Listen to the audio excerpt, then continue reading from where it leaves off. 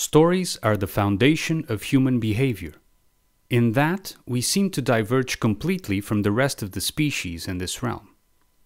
This does not mean that the stories the human mind needs to function are a negative thing, necessarily, and quite the opposite. Stories are the signposts that guide thought. Without them, humans wouldn't exist, and without humans also wouldn't exist the potential to retrieve and manifest the essence's treasure, that is, the ability to connect to truth, even if only slightly, and to recognize the realm for what it is.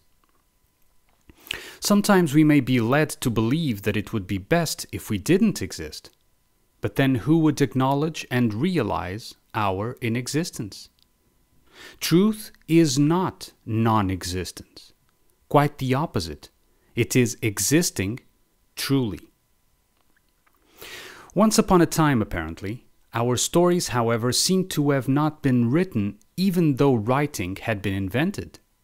To our current way of thinking, this may seem a very imbecile fallacy, as an account that is not written can easily be subject to alteration. This didn't seem to bother much our more advanced ancestors, if this assumption is true. In fact, I propose that this made perfect sense for a kind of mindset, perhaps the mindset of a different kind of human animal. A story works always as a guiding background, so that mental concepts that have already been learned and digested are not required to be thought about and rediscovered every time they are pertinent to the context. If a certain fruit is found good for eating, then the background stories will reflect that, removing the need for a arduous, repetitive, and unproductive assessment every time one finds it.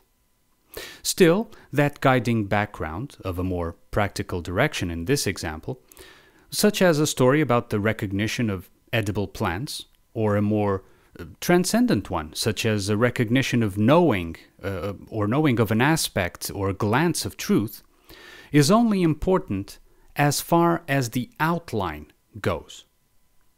Once details set in, they become their own points of discussion, instead of the essence of the story itself. It would seem at first to the current mindset very pertinent to write down all these helpful stories, making a more or less permanent record that would serve as an unaltered reference for future generations.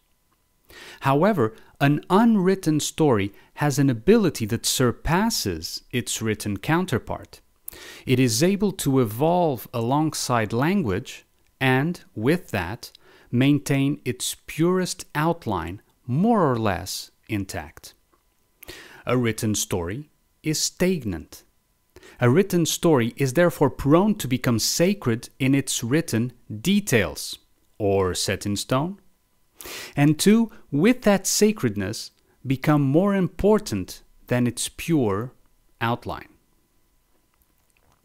Stories that are not written, but that are transmitted verbally, have exactly that ability to adapt to changing contexts without necessarily losing the inherent knowledge they were created to preserve. In the practical example given before, the story about the edible fruit may over time also eventually transmit that the fruit is also good to make juice, not just eating. It is the same fruit, it identifies, but the story's outline is valid whether you live in a culture that simply eats fruits, or in another that makes juices and jams out of them. Sort of metaphorically speaking, of course. An unwritten story has the ability to transmute to match the listener's mind without the danger of sacredness of accumulative script and dogmatic details. This is a completely different mindset, one that is now even alien to our context, and I would say alien in the true sense, not in the sense of extraterrestrial as sold culturally, but in the sense of beyond the realm of Terra or Earth's realm. By this I mean that this realm is a place of detail, a world where details are there to be uncovered and worshipped, Isn't this what all organized religions attempt to do, including scientism? However, two conclusions are obtained when honestly seeking to uncover all details. One is that it reaches a certain point where details are unable to be uncovered further, either due to our senses' inability, even with the help of technology, in the cases where technology isn't also part of a fraud, or due to the evidence that the details aren't as solid or existent as they first seemed. In these cases, organized religions will resort to mysteries or riddles to hide the fact that either they don't know or that it can't be known mentally. While scientism will resort to outright fraud, claiming knowledge and inventing smaller narratives and mathematical riddles supported by false visual or other kind of representations.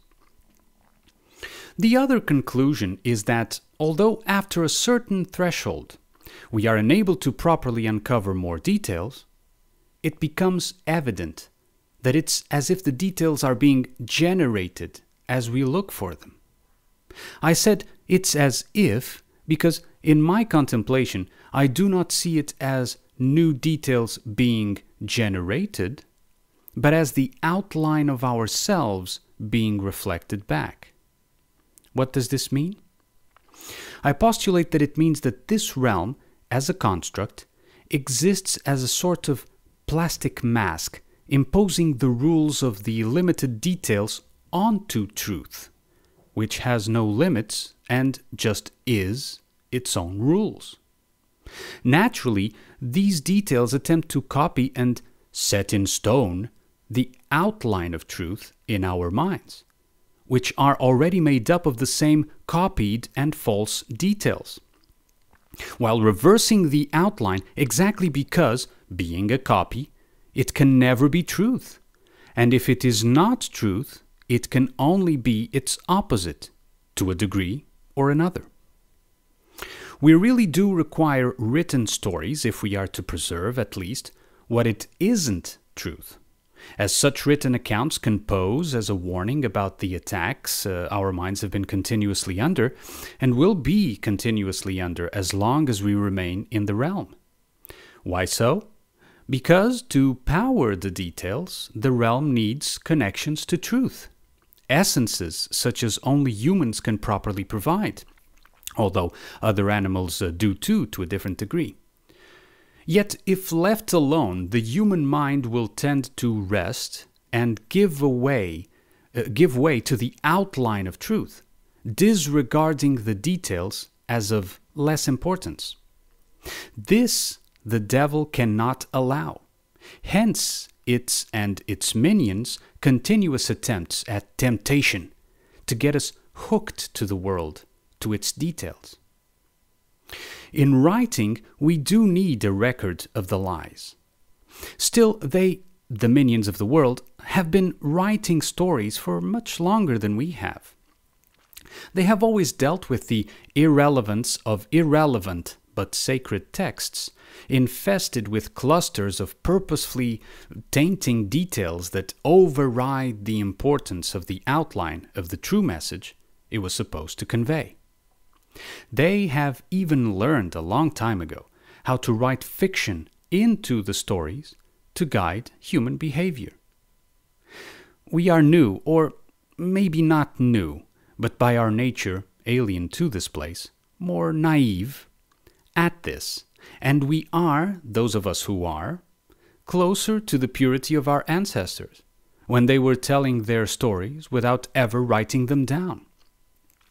We are inexperienced and often gullible at it, because we tend to prefer to believe that we are in our source instead of realizing that this world is its opposite. There may even come a time when we will have to throw our records away and face the danger of losing such precious knowledge, lest it become another sacred text and we become priests of our own details in them.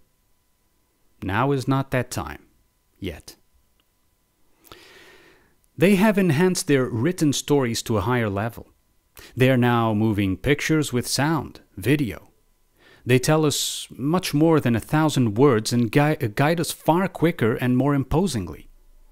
It is, up to current times, the most effective method for them to preserve and divulge written, sacred, detailed stories to guide the behavior of growing numbers of people.